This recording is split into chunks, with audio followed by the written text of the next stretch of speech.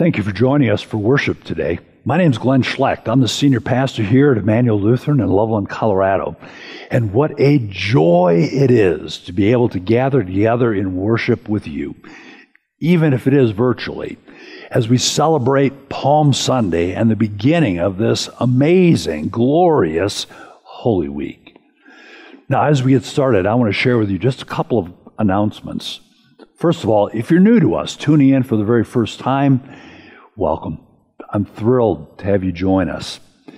And I want to share with all of you that during this time of stay-at-home orders, isolations, quarantines, I've been sending out pretty much daily updates by email, providing resources for encouragement and also letting everybody know different opportunities that are coming up with regard to ways that we can give or serve or continue to let the love of Christ show through us in these unique days. If you're not receiving these email updates but would like to, I would encourage you to send me an email. You can do that to churchoffice@emmanuelloveland.org, or you can also contact me through our website at www.emmanuelloveland.org. Another announcement is with this virtual service, we're not going to be taking time during the service itself to pause for a time of offering. Now, I need to let you know that Emmanuel and its ministries are continuing on with our church and our school, continuing to do all that we can here in our community of faith, our community at large, and beyond. And the offerings that you give to the Lord through Emmanuel's ministries help us to continue to do that. You can give offerings online through our website, again, at www.emmanuelloveland.org, or you can also give your offerings through our Emmanuel app. That can be easily found at the various app stores. The offerings that we give, they're yet another way that we worship our Lord. First of all, by acknowledging, as we give of our offerings, that our Lord is the giver and provider of all that we are and all that we have. And secondly, by responding appropriately, in essence saying, "Thank you, Lord, for all that you have poured into my life and all that you have provided for me." So it is a wonderful and beautiful act of worship as we give from what the Lord has given to us, that His love would continue to be shared and His ministry here in this place and time would continue moving forward.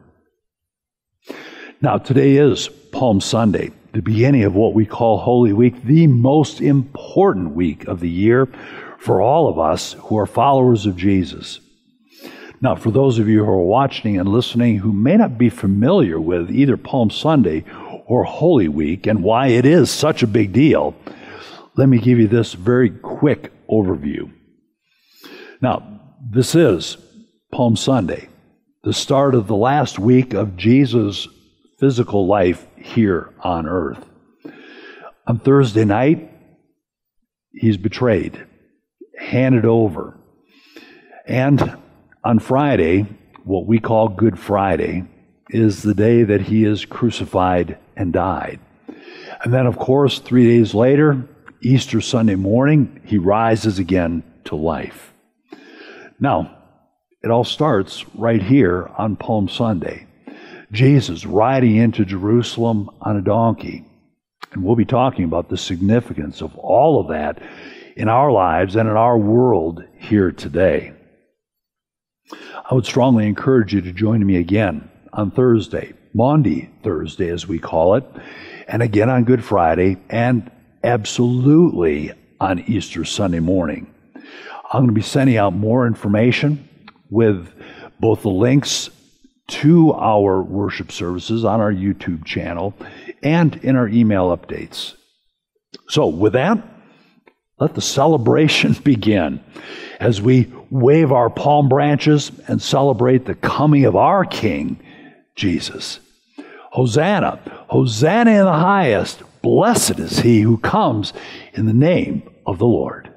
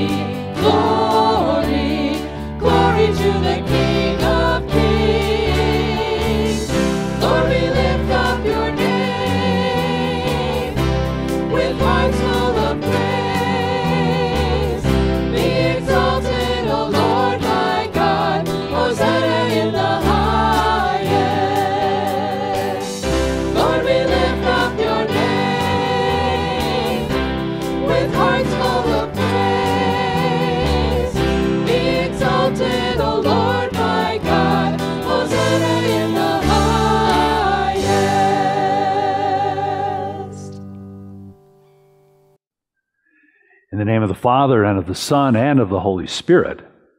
Amen. Blessed is he who comes in the name of the Lord. Hosanna to the Son of David. Blessed is the coming King. Hosanna in the highest. Our King comes to us, humble and riding on a donkey, on a colt, the foal of a donkey. Hosanna to our humble King. Our King comes to us, surrounded by shouts of joy and praise. Hosanna to our King, who is worthy of praise. Our King comes to us on the road that leads from the Mount of Olives to the cross on Calvary. Hosanna to our King, who has come to take away our sin. Our King rides along the way that we should travel too, but he rides it alone in order to bring us forgiveness and life. Hosanna to our King, who has come for our salvation. If we say we have no sin, we deceive ourselves, and the truth is not in us. But if we confess our sins, God, who is faithful and just, will forgive our sins and cleanse us from all unrighteousness. We take a moment to quietly confess our sins in the quiet of our hearts, and then together in the spoken confession.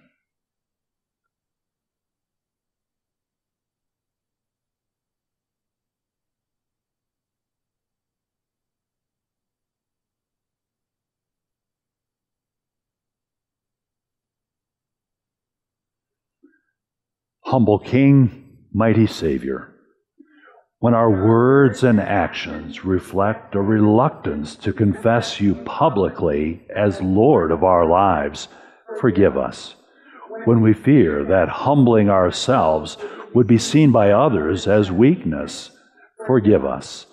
When we have betrayed your love for us through our lack of love for you, for others, and for ourselves, forgive us. Lord Jesus Christ, fix your mind in us. Remake us in your likeness. Empty us of all that hinders us from following you. Empower us with the Holy Spirit so that our lives continually glorify you and our tongues forever confess you as Lord.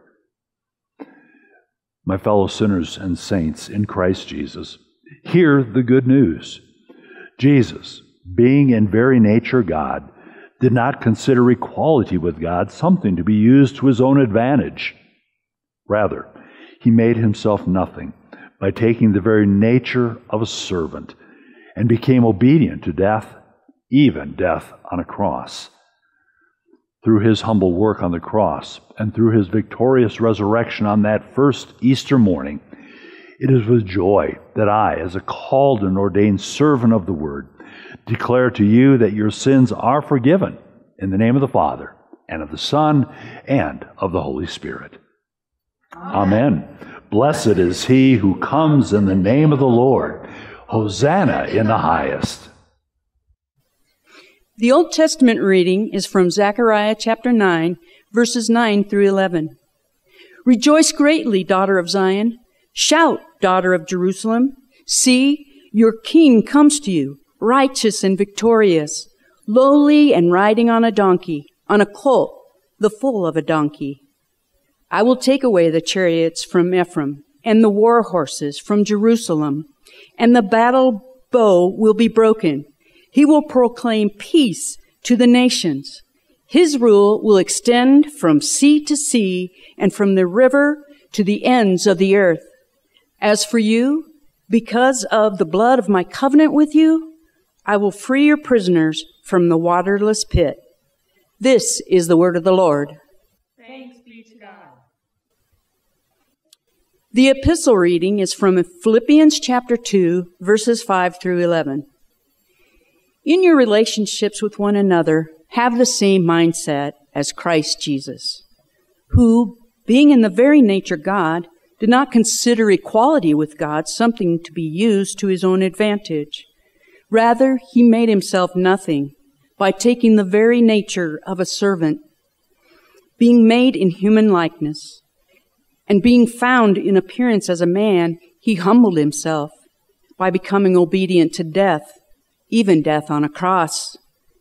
Therefore, God exalted him to the highest place and gave him the name that is above every name, that at the name of Jesus, every knee should bow in heaven and on earth and under the earth, and every tongue acknowledge that Jesus Christ is Lord, to the glory of God the Father. This is the word of the Lord. Thanks be to God. The gospel reading is from John chapter 12, verses 9 through 19. A large number of people heard that Jesus was in Bethany. So they went there, not only because of Jesus, but also to see Lazarus, whom Jesus had raised from death. So the chief priests made plans to kill Lazarus too, because on his account many Jews were rejecting them and believing in Jesus. The next day, the large crowd that had come to the Passover festival heard that Jesus was coming to Jerusalem. So they took branches of palm trees and went out to meet him, shouting, "Praise God! God bless him who comes in the name of the Lord. God bless the King of Israel." Jesus found a donkey and rode on it, just as the scripture says, "Do not be afraid, city of Zion. Here comes your king, riding on a young donkey."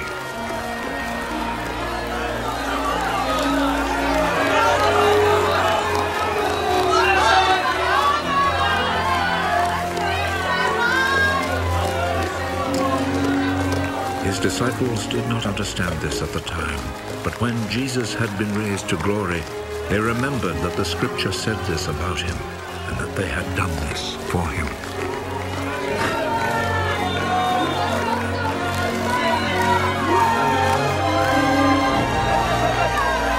The people who had been with Jesus when he called Lazarus out of the grave and raised him from death had reported what had happened. That was why the crowd met him, because they heard he had performed this miracle. The Pharisees then said to one another, "You see, we are not succeeding at all. Look, the whole world is following him."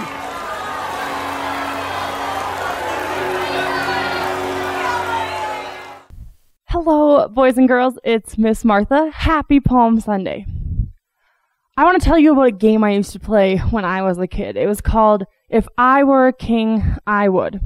And honestly, the game was pretty simple. You would just take turns saying, "If I were a king, I would," and then give like a rule or a decree or an idea that you would make as that you would do if you were a king. And so, for example, you would say maybe, "If I were a king, I would make it a rule that we have to eat ice cream every single day." Or maybe, "If I were a king, I would make it a rule that we have to just wear PJs every single day." And so I want to know what your ideas are. If you were a king, what would you do?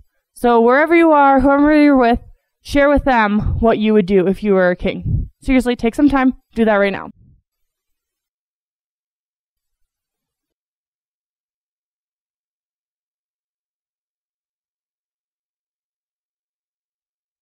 Now, you probably had some awesome ideas of what you would do if you were a king. Now, I want us to think about if Jesus was playing this game. Now, let me set the record straight. Jesus is our king. He is the king of the world. But let's just take it in this idea of a game where we maybe thought of some funny rules or some silly things that we would want people to do, things that we really liked, that would make our lives really awesome. Let's think about what Jesus would do if he were king. I think he would, if he were playing the game, say, "Well, if I were a king, I would enter into Jerusalem on a donkey." You see, the people in Jerusalem, they had heard all these things about Jesus. They had heard about these amazing things he had done, how he had done so many miracles, that he had helped people, that he had cared for people. And they thought, you know what? He's probably some strong and powerful and mighty king. That when he comes into Jerusalem on Palm Sunday, we're going to be so excited. We're going to be singing, "Hosanna, Hosanna, Hosanna in the highest. Blessed is he who comes in the name of the Lord." We are going to celebrate him. We are so excited for this big, powerful, mighty king to come in.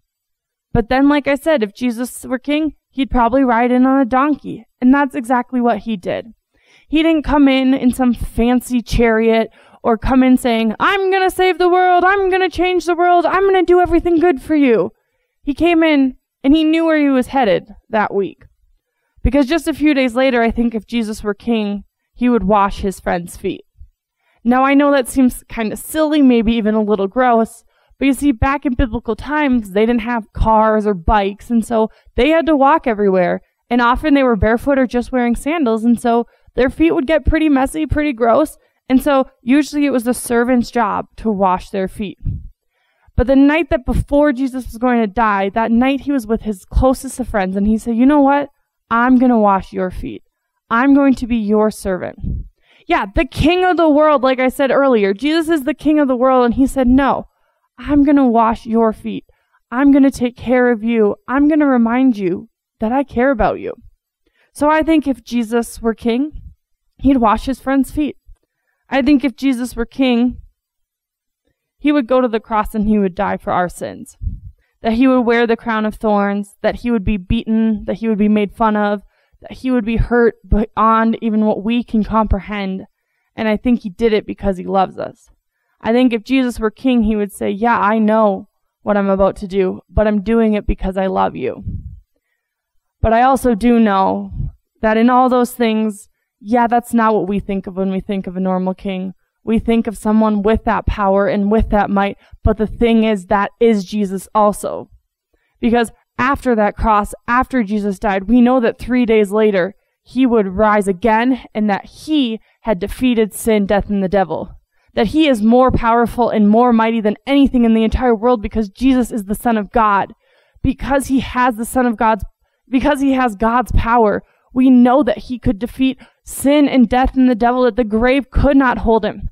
And so that king that we were searching for all week during Holy Week and we didn't see, we see that. We see that Jesus is the king, full of power and might, but that he is also a humble servant who took care of his friends, who rode in on a donkey, who died on the cross for us.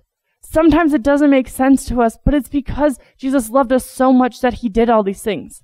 That he knew on Palm Sunday that his plan and his purpose was to head to the cross. That it was his plan to die on that cross to forgive our sins because he loved us so much, but that he would rise again so that we could have eternal life with him in heaven one day too. And so I pray that today and every day we are remembering that we should be praising Jesus, that we should be thanking Jesus, that we should be reminded of how much he loves us and cares for us, that he is powerful and mighty, but that he is also a humble servant, that he takes care of his people, but he has also defeated sin, death, and the devil because he is the Son of God. And so I just pray that this Palm Sunday you will remember, and we can cry out. We can say, Hosanna, Hosanna, blessed is he who comes in the name of the Lord. Save us, God, and that's exactly what he does. Let's pray.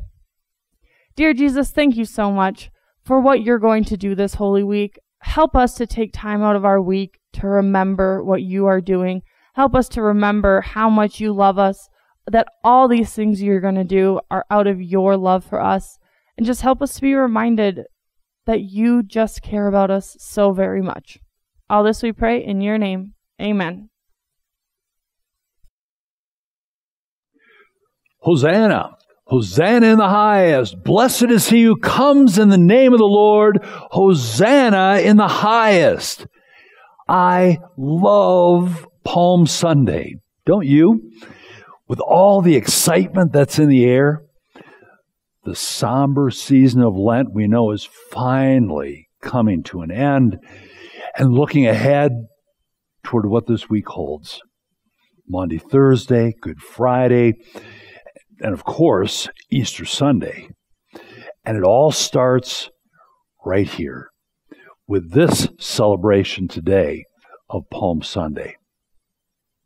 Now, as we look at this Palm Sunday event from the Gospel of John, I have to say one of the things I've appreciated as we have been in the Gospel of John for the last month using the visual Bible is what it's really helped me to see and truly visualize more of what was going on as we were able to experience some of those powerful conversations, the miracles Jesus performed, and the words that he spoke. And through all of this, It's also, for me, given some helpful context, particularly when it comes to today. Some helpful context in understanding what led up to Palm Sunday and what filled out this particular Palm Sunday event. Now, last week, we talked about one of the most significant miracles of Jesus. He raised his good friend Lazarus from the dead. That miracle had taken place about a week before the events that we are celebrating here today. And as we talked about last week, that was no coincidence. Jesus knew exactly what he was doing, and he knew exactly what was coming in the next 7 days. Jesus raised Lazarus from the dead in order to get the attention of the people. He wanted to point them to himself and helping them to understand who he truly was. The promised one, the Messiah, the Christ, the very Son of God.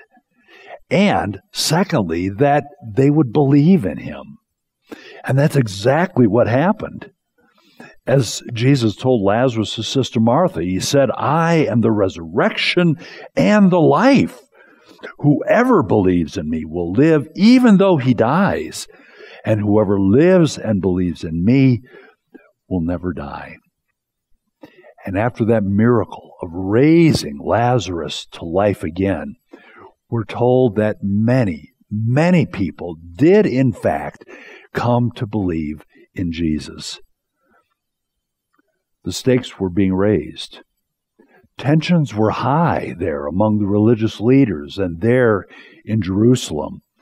And that resurrection miracle of Lazarus, that was a foretaste of what Jesus knew was right around the corner. His own death and his own resurrection to life once again.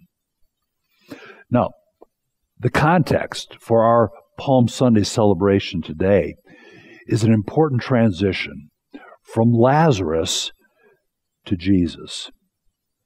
Did you catch that in the gospel for today from John?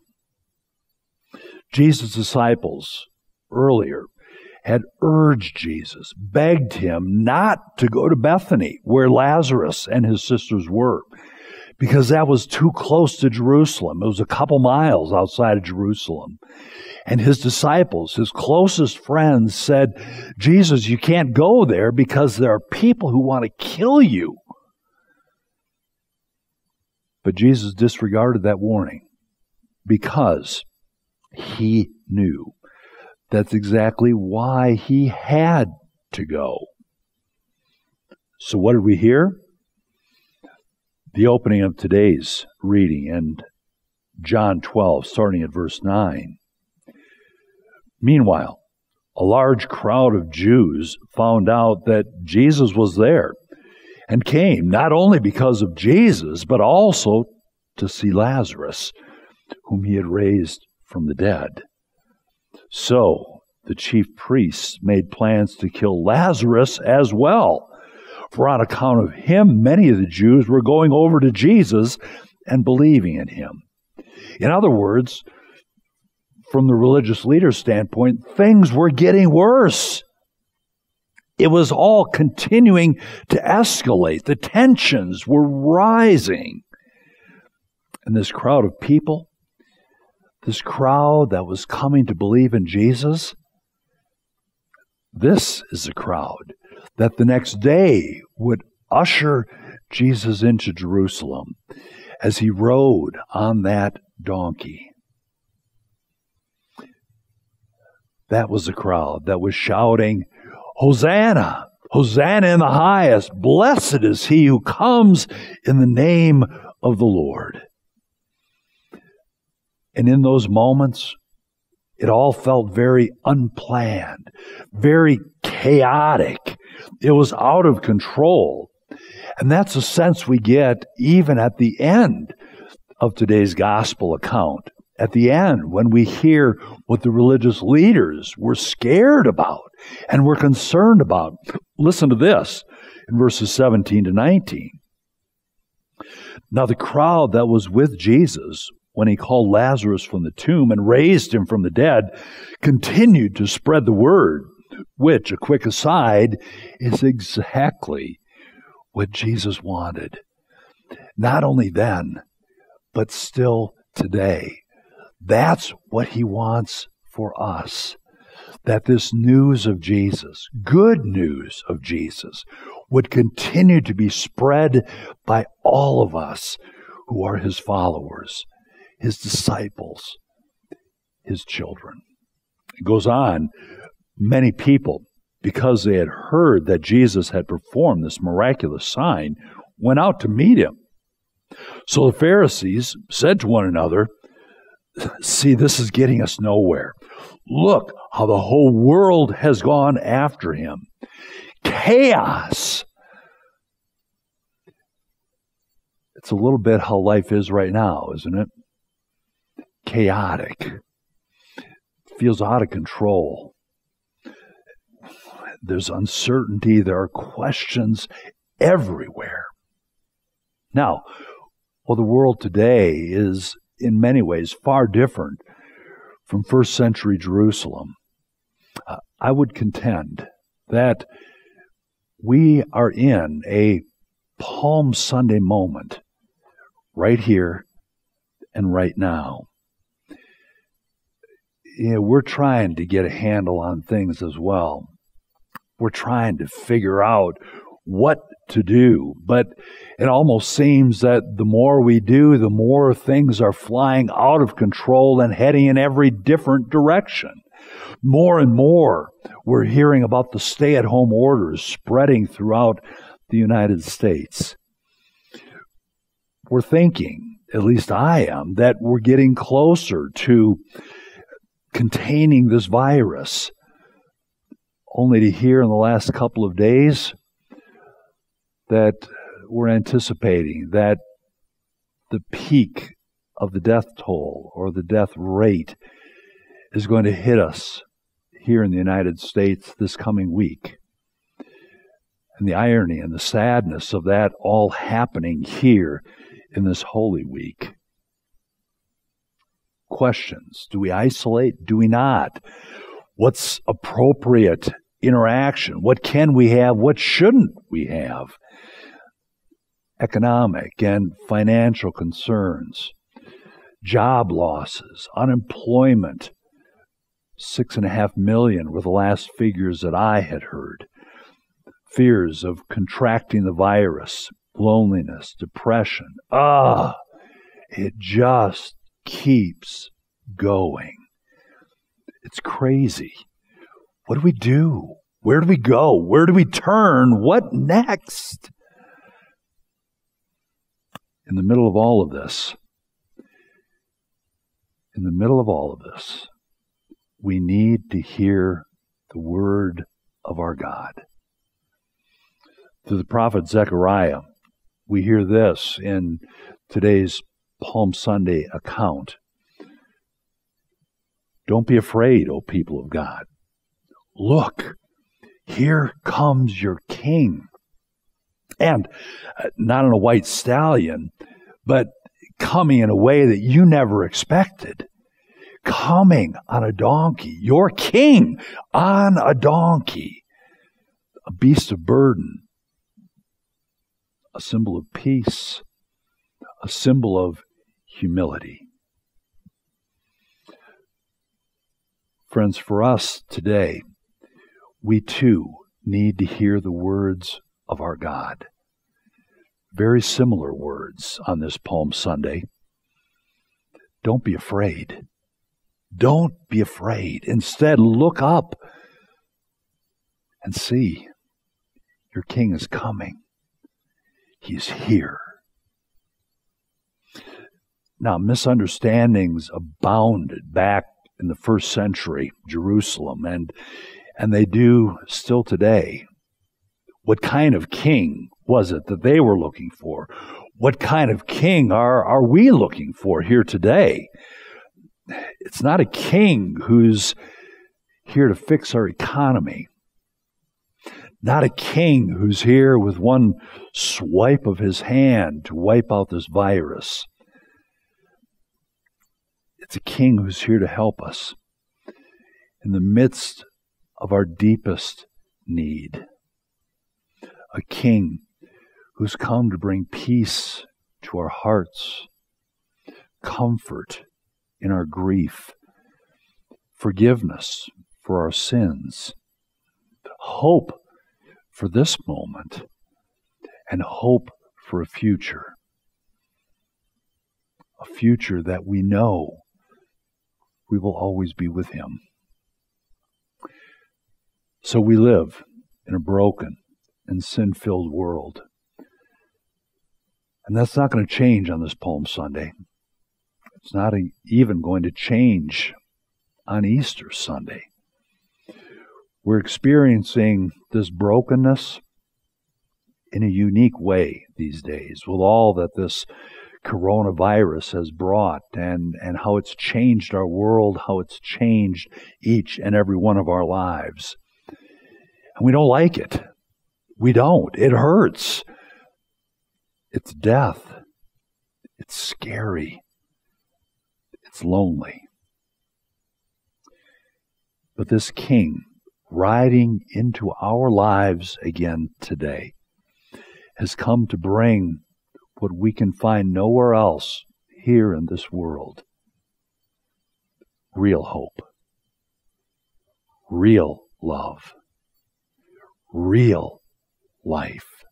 In the midst of the chaos, confusion, and craziness, He comes to bring His gifts. Gifts that He knows we need right now.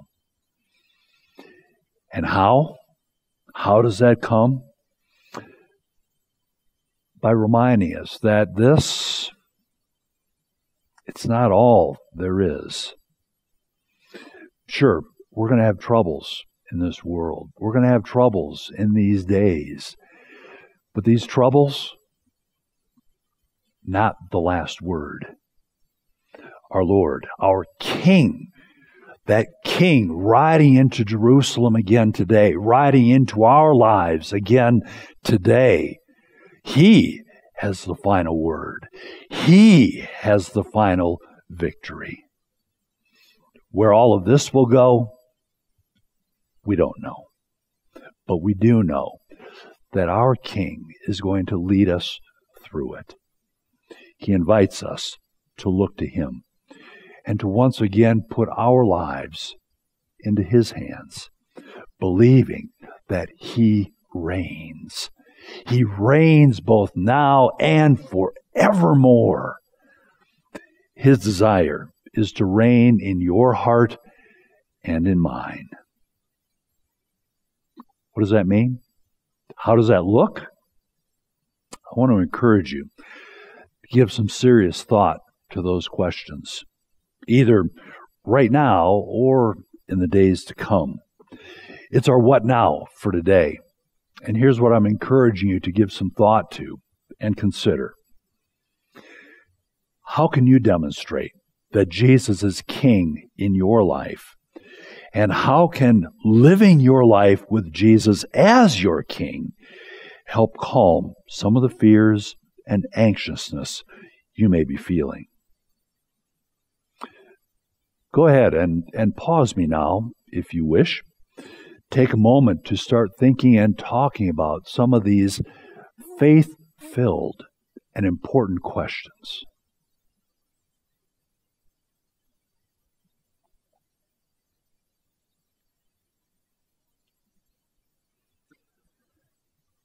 And I'd love to hear from you and some of the ways that you answered these questions in your own life. How are you demonstrating by the life you're living and the things you're doing right now that Jesus is King? I'd love to hear it. And how is believing that Jesus is your King helping to calm you in the midst of the craziness, confusion, and uncertainty? Let me know But as we live under the protective care and the amazing love of our King, my friends in Christ, remember what he says to us again today, here on this Palm Sunday. Don't be afraid. Look, your King is coming. In fact, he is here, right now. Hosanna, Hosanna in the highest. Blessed is he who comes in the name of the Lord. Hosanna. Amen.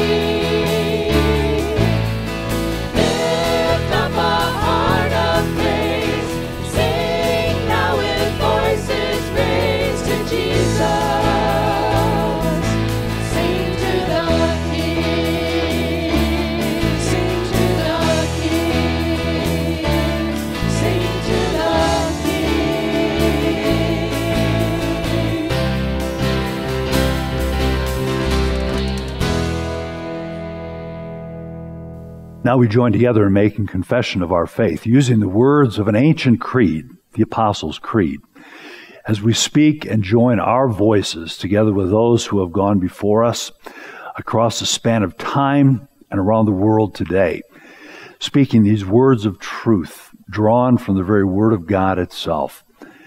So join me as we confess our faith together. I believe in God the Father Almighty, maker of heaven and earth, and in Jesus Christ, his only Son, our Lord, who was conceived by the Holy Spirit, born of the Virgin Mary, suffered under Pontius Pilate, was crucified, died, and was buried. He descended into hell.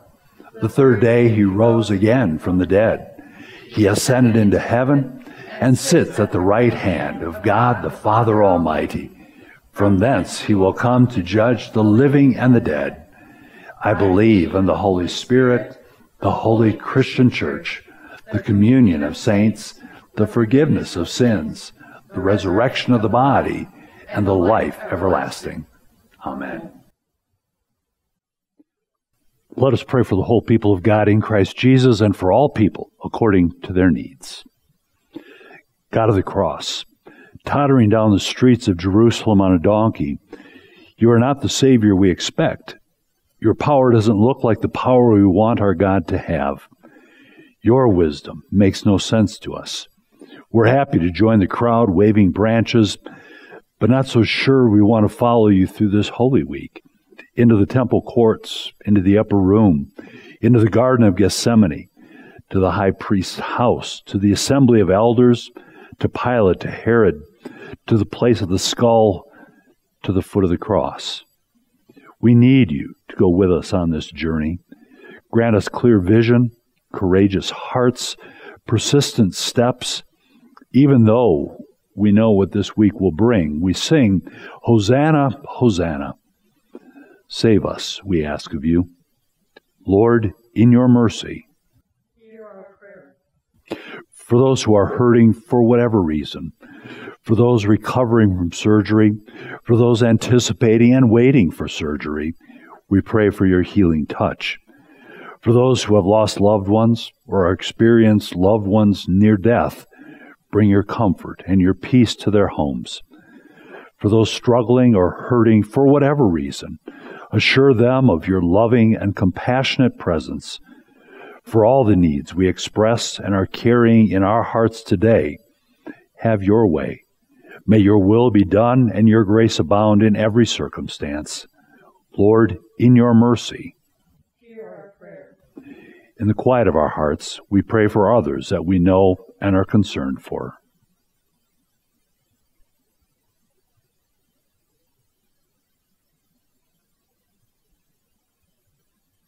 Lord, in your mercy, Hear our prayer. for joys and celebrations, birthdays, anniversaries, and other good news in our lives, we praise and thank you for these gifts. Be present in our celebrations and happiness. Lord, in your mercy, Hear our prayer. we pray for our country and our world with all that this virus is bringing by way of stresses, anxiousness, fears, death, and changes. We lift up those who are our leaders and the many decisions they need to make on a daily basis. Give them wisdom and your direction to know what is best. We also pray for all those who are on the front lines in this battle, all those in the healthcare field, first responders, law enforcement, and others. We pray for our military and those serving to protect and ensure and work for freedom here and around the world. Keep all of them safe. Lord, in your mercy, Hear our prayer. we lay these prayers before you today, praying the prayer your Son has taught us to pray. Our Father, who art in heaven, hallowed be thy name. Thy kingdom come, thy will be done, on earth as it is in heaven. Give us this day our daily bread, and forgive us our trespasses, as we forgive those who trespass against us. And lead us not into temptation, but deliver us from evil. For thine is the kingdom, and the power, and the glory, forever and ever. Amen.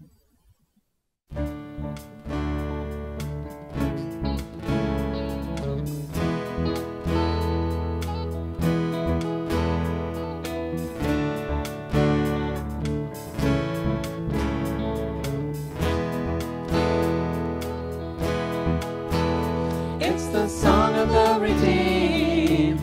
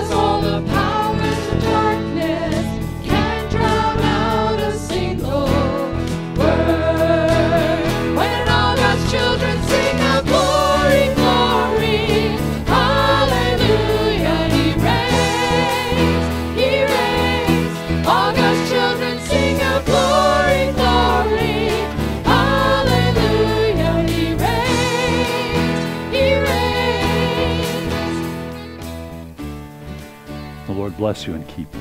The Lord make his face shine on you and be gracious to you.